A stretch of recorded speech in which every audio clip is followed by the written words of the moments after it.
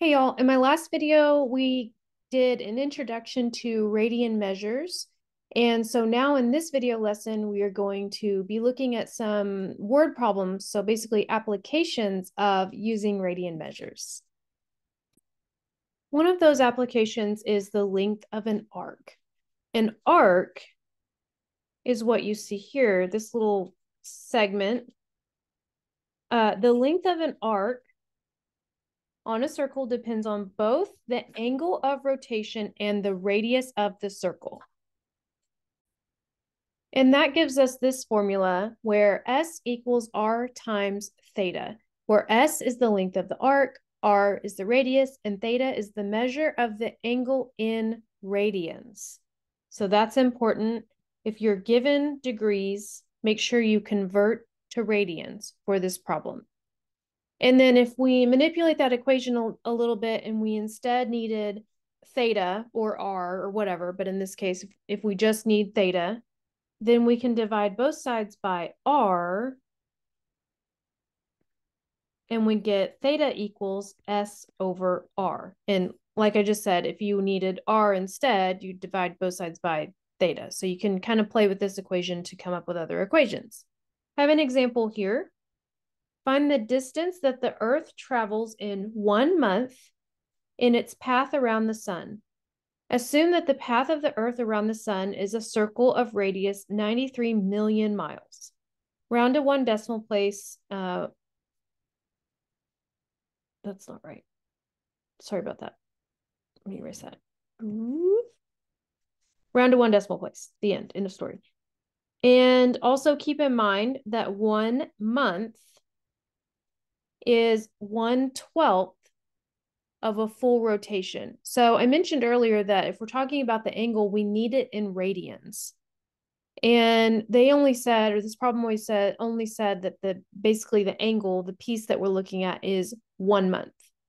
So if we envision a circle and the full circle is 2 pi, then 1 month is a 12th of the full circle. So when we multiply that, we get 2 pi over 12 and reduce, we get pi over 6. So this represents theta, our angle. Our formula says S equals R times theta. And it gives us a radius of 93 million miles. I'm just going to say 93 for now. I'll just do it. Million miles times theta, pi over 6. And then it does say to round to one decimal, so we can just type this in the calculator. I'm going to do approximately. Pull this calculator up. I'm just going to do 93 times pi over 6. That's not correct. It is right.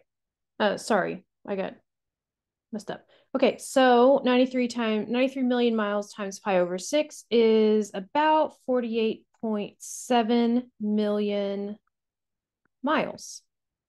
And that's all.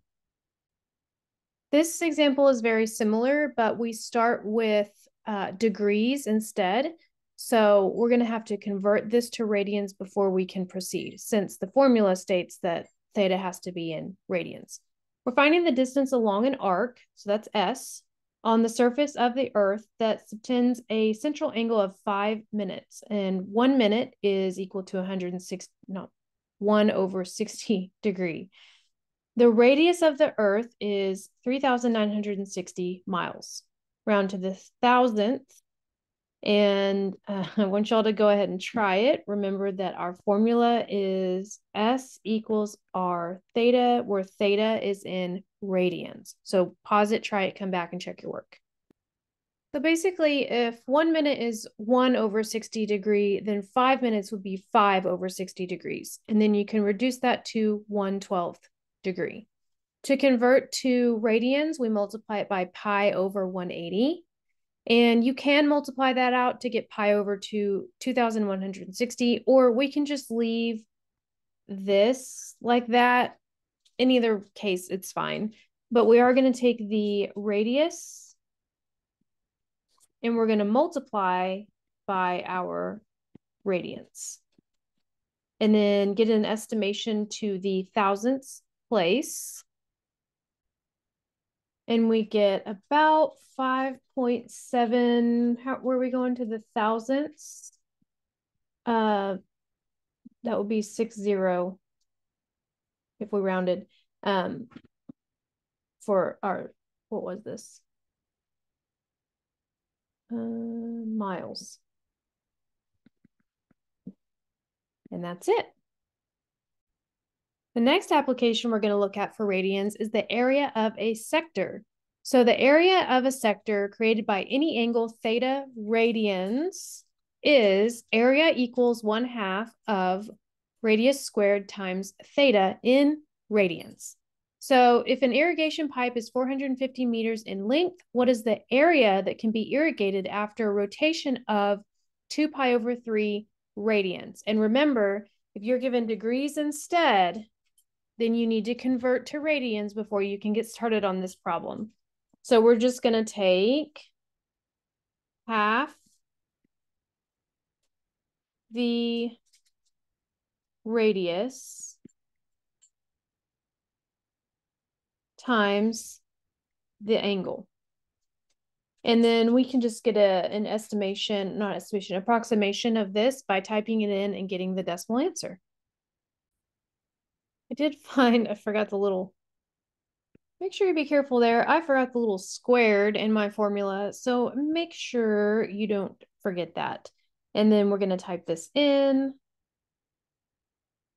We got 1/2 times 450 squared times 2 pi over 3. I wonder, I'm curious about something. I wondered if the parentheses mattered there. They do not. I'm just super paranoid about parentheses. I did get bitten by parentheses anyway. It doesn't matter. So we should get about 7.5 meters squared, since we're talking about area.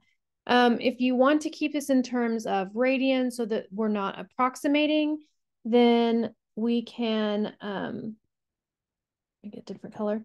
We can divide the 2's, and then we have 450 squared over 3.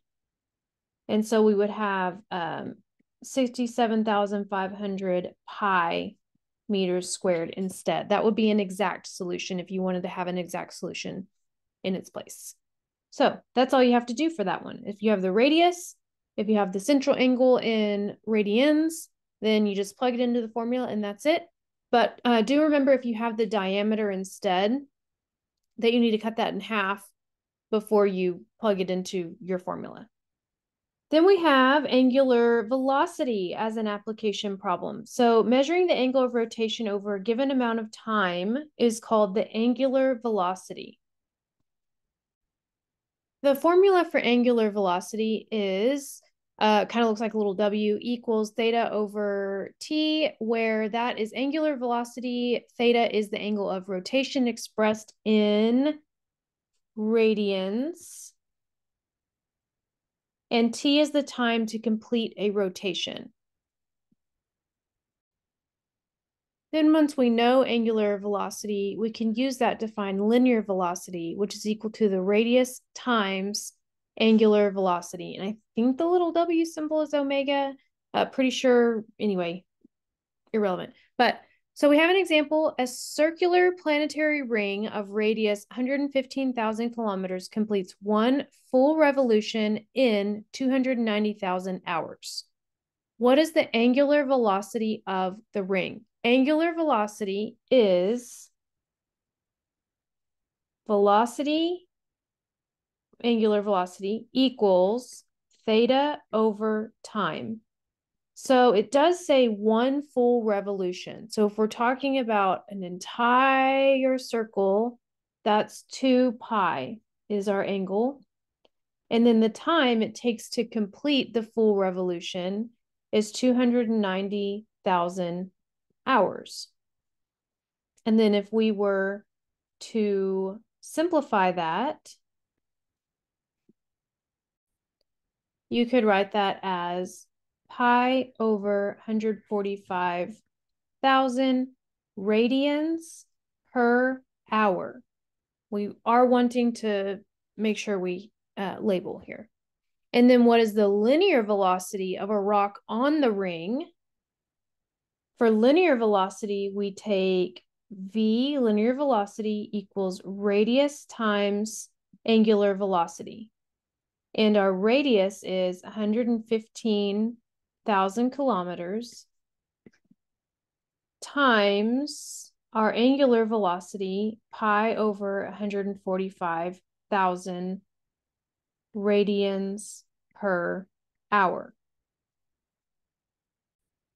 If we were to keep this in exact form, which means keep the radian, we would multiply the numerator, 115,000 pi kilometers, and then the denominator would be 145,000 hours. And then if we were to reduce, if you want to reduce this, we can just type in 115 over 145 because the zeros divide. Math fraction enter. We get 23 pi over 29 kilometers per hour. And that's it. That's all you have to do. So that's all I have for this lesson. I hope you enjoyed it. If you have any questions, please let me know. I'd be happy to help, and I'll see you in the next one.